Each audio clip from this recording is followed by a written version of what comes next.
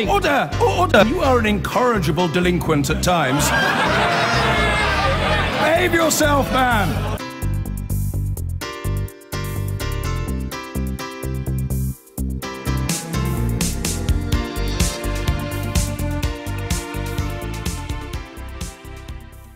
Emerged this weekend that Labour plans to put Jeremy Corbyn more in the public eye next year with more frequent appearances on television in an effort to boost the party's ratings in the polls and address the new populism. But on the big questions for the party, immigration and Brexit, there still seem to be, well, not too many answers. Let's try and get some now with Diane Abbott, the Shadow Home Secretary.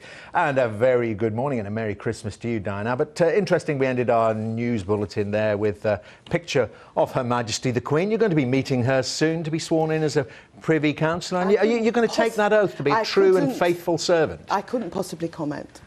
I couldn't possibly comment, and you know that. So. But it's normal for someone in your position on the front bench to be elected to the Privy Council, is it not? If you were, you're going to have to say you're going to be a loyal and faithful servant. Is that something you would say with your fingers crossed? The proceedings of the Privy Council are meant to be private, so I can't comment on whether I'm going to join it, and I can't comment on what I do. Well, they're private if you go to it. You haven't gone to it yet.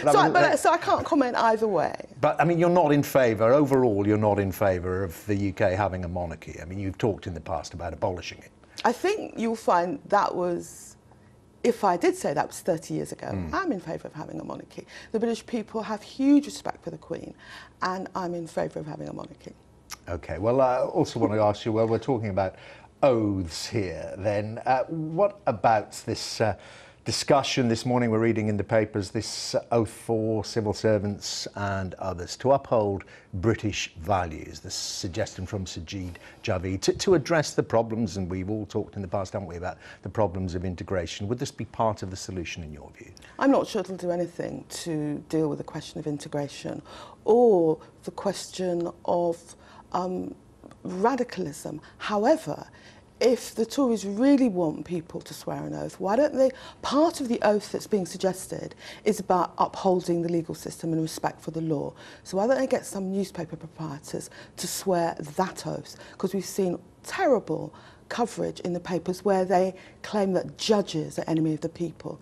Maybe if newspaper proprietors swore an oath to uphold the law, we wouldn't see those ridiculous front pages. It's rather a strange conjunction there you've made. I mean, you know, that is an issue that much discussed, but I can't see it making much difference whether newspaper proprietors swore oaths about their coverage. But this issue of... But you think it'll make a difference if other people swear? I'm asking you if you think it would make a difference. I have nothing against it in principle, but it will not make a difference for the problems of radicalisation or integration. But the problems there, I mean, you will identify the problems of people who come to this country, who live in this country, who were born in this country, who actually feel that many of the institutions and the values of Britain do not apply to them, or they want to destroy them. I don't meet many people like that. I have a very diverse population in Hackney, Muslims, West Indians, people from Turkey. They're living in London and they're living in this country because they value what this country has to offer, and they respect its institutions, particularly people who originate from the Commonwealth. So I don't think the oath will make any verifiable difference. Tell me about this idea of repackaging Jeremy Corbyn. Isn't part of his appeal to those he appeals to, isn't part of his appeal that he's not packaged, that he's his own man, he is what he is? No one's talking about packaging him, but I think he probably will be out in the media more in the coming year, because what we find is that when Jeremy is actually on the radio, on television, actually he can relate to people, and it encourages people to relate to what he's saying. This idea of populism, I just had a panel discussion in the last hour looking at international affairs, and some of my commentators there saying, well, the thing about populism is that it doesn't necessarily have to appeal to the right. Is that Labour's calculation? Yes. I mean, one of the most populist American president was FDR Roosevelt, and he was very much, in an American context, on the left. So populism isn't just about the right. It's about people feeling that you understand their problems, and it's about people feeling they can actually relate to you. And we think we can do that on the left as well. Don't you and Jeremy Corbyn, you talk about people feeling you understand their problems. If anything, the Brexit vote told us was that people have big concerns about the impact of immigration on their communities. And you and Jeremy Corbyn are on the record as saying you don't see the need for any substantial controls. People are very concerned about the impact of immigration on their communities. That's why the Labour Party is calling for a migration impact fund to deal with issues around schools and housing.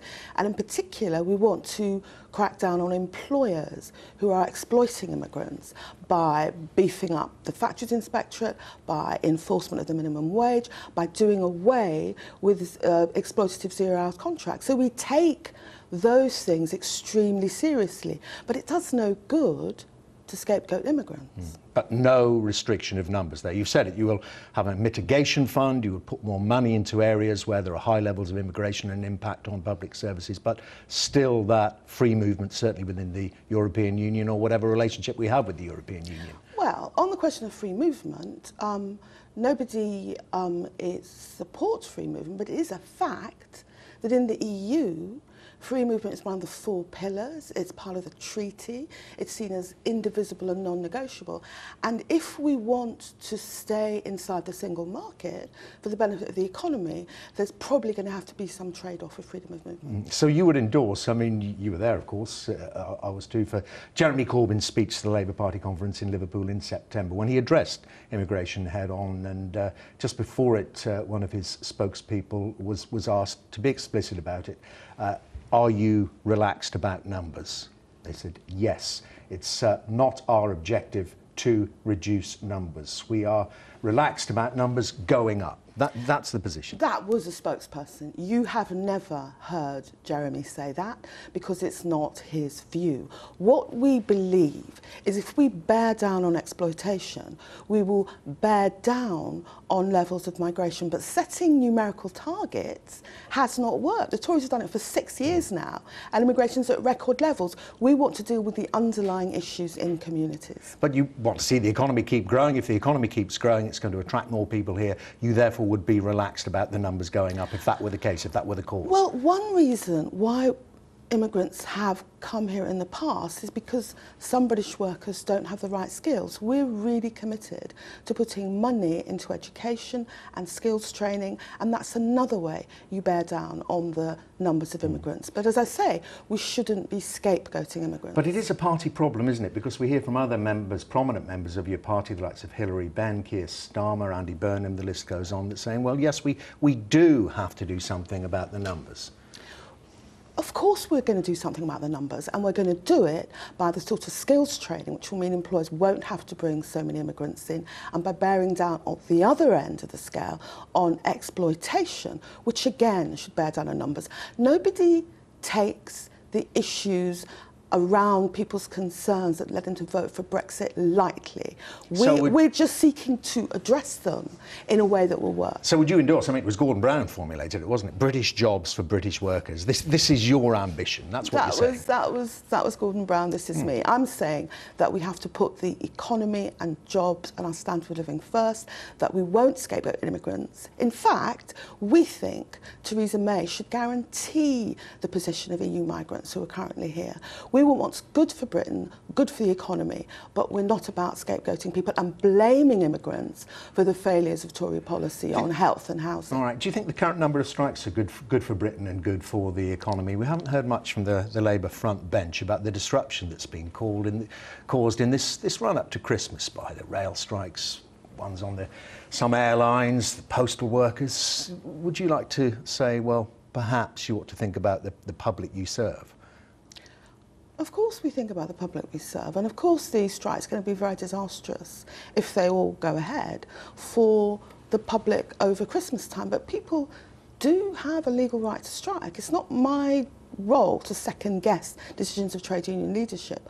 But in relation to Southern in particular, Southern has been a catastrophe. We need to take that franchise away from Southern and give it to the Mayor of London. OK, I just want to play to you. I talked to the chair of the Public Accounts Committee, your colleague in the party, Meg Hillier, and this is what she had to say about the strikes. I think it's absolutely right, people should have the right to strike, but I think it is a very unfortunate combination for people travelling, workers, at a particularly difficult time of year. And I think that all trade unions, even though they're fighting for their rights, need to really think about the impact on the people they're actually there to serve, their customers or their passengers. And I think that there needs to be a bit of a wake-up call about the impact on hard-working people who are trying to get to work or go on holiday. And I think that, if not careful, they could be shooting themselves in the foot. Shooting themselves in the foot. Diane Abbott, discuss. Meg is a well-loved colleague in Hackney.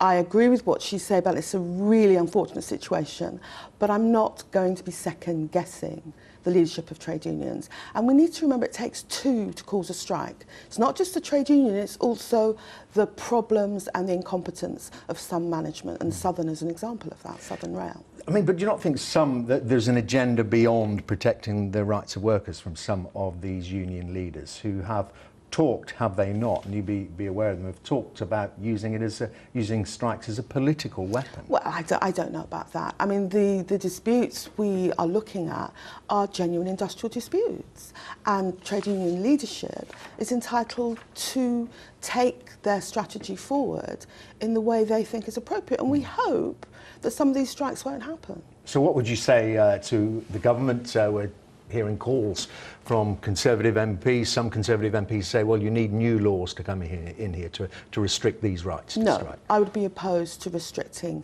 people's right to strike. There we are. Shadow Home Secretary, thank you very much indeed. Diane Abbott maybe will be becoming a member of the Privy Council, but can't tell us. We'll find out. Very good to see you, Diane Abbott.